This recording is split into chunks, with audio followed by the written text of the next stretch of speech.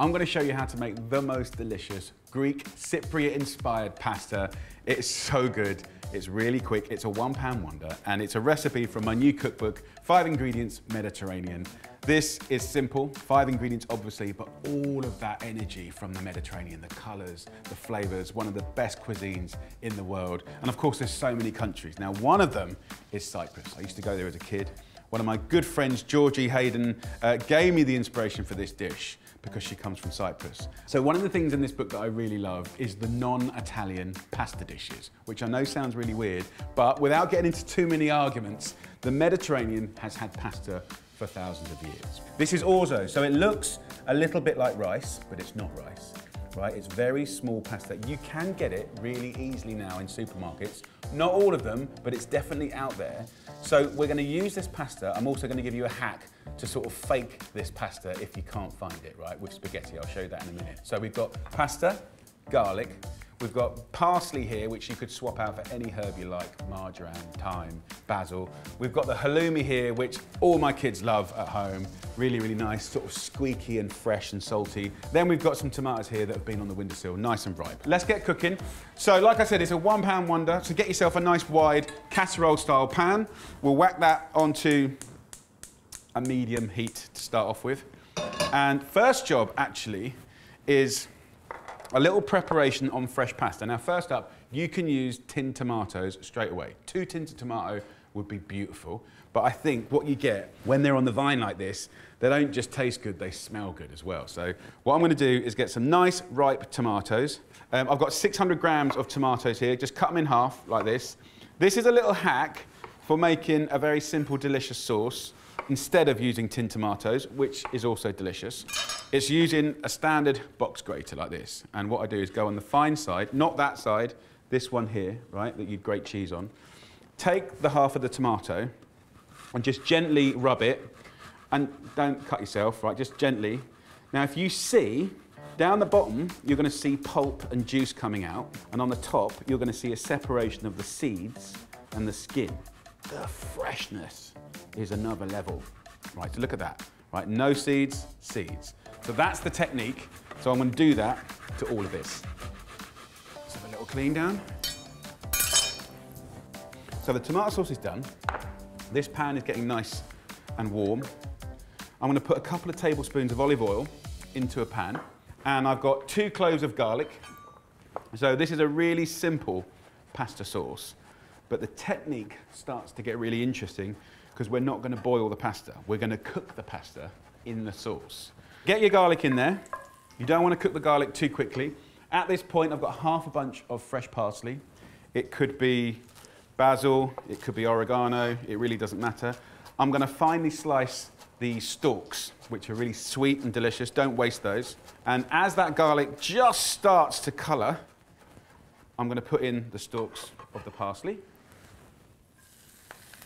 If you wanted to make this spicy, you could, but that will be a 6th ingredient. So 5 ingredients, I'm keeping it simple, keeping it fresh. I'm now going to go in with the beautiful fresh tomatoes. Look at that, look at the colour. So now I'm going to turn the heat up and just bring this to the boil. And what I'm going to do is put some water in here to roughly the same volume as you had the grated tomatoes. So in we go in with the water. And what you want to do is bring that to the boil. So I'm going to finely slice the parsley using the cross-chop method, so fingers flat at the end, and just keep going round until it's nice and fine. So here, we've got 200 grams of the orzo, right? So you can see, if you look closely, it looks like rice, but it really isn't. It's got more angular sort of cuts on it. But if you can't find it, I want to give you a little hack, right? Because you'll get a very, very similar effect. Get a tea towel, get some spaghetti, and just steal a little bit, like that, okay?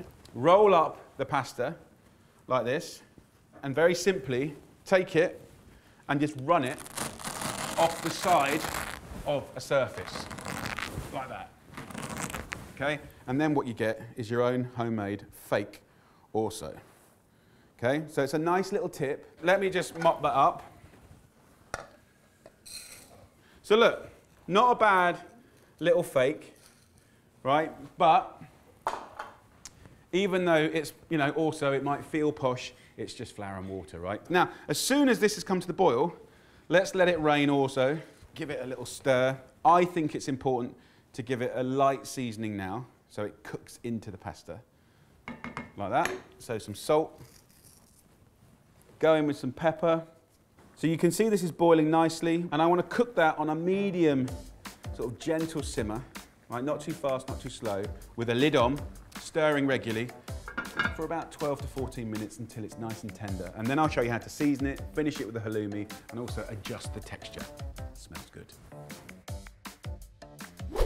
While that's cooking, please click the like button and give us some love, and don't forget to subscribe.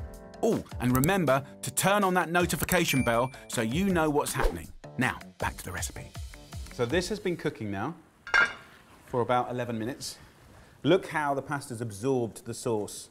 Really beautiful. And there's so many things you could do with this. You could put tuna through it, you could put olives through it, more herbs through it, different cheeses through it. You could, you know, use different vegetables, chopped up jarred peppers. So this is a beautiful principal recipe, but this one, simple and gorgeous, 5 ingredients. So the fun bit is now. Let's just try a little bit of orzo. Beautiful. I'm going to turn the heat off.